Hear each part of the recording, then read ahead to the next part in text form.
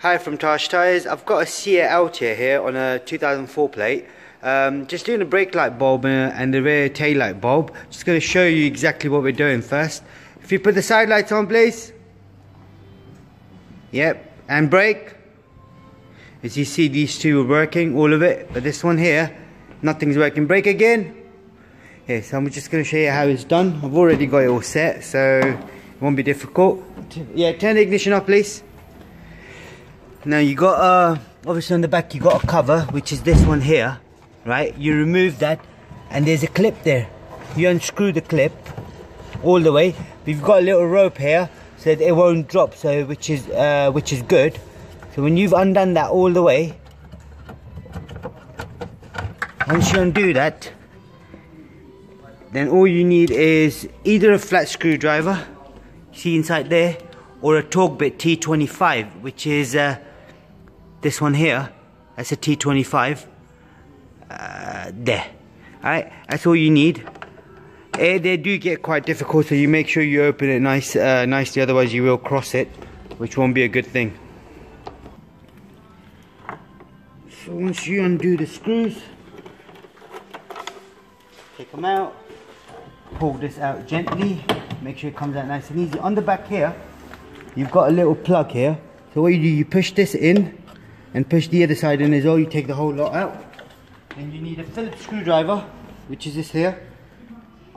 Unscrew these.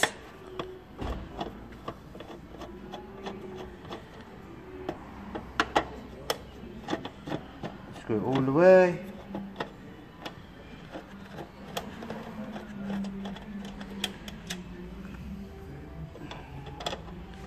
It is quite a fiddly job, but you know, you've got to do it.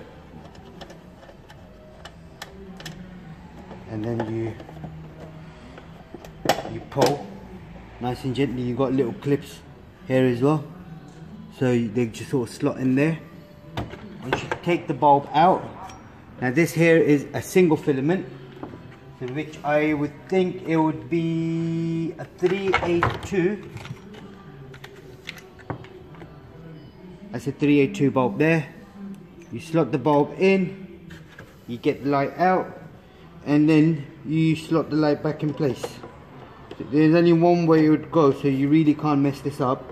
So once you slot it in, that's it. You screw it back in.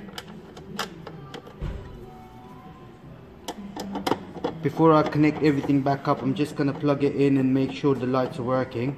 And once the lights are working, the same procedure, the way you take it out, you put it back together just how you take it out. So I'm just going to switch the lights on, make sure the lights are working.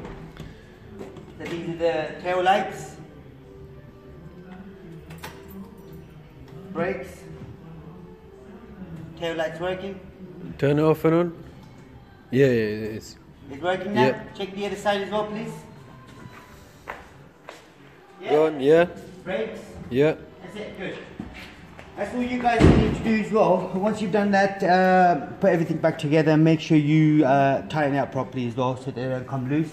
And don't forget to put this back in, which I'm going to do that now. Thanks for watching our channel.